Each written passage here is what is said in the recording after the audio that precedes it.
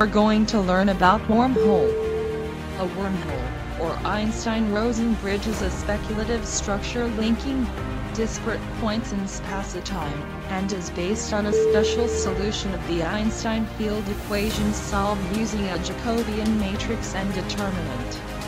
A wormhole can be visualized as a tunnel with two ends, each at separate points in space-time, that is, different locations or different points of time.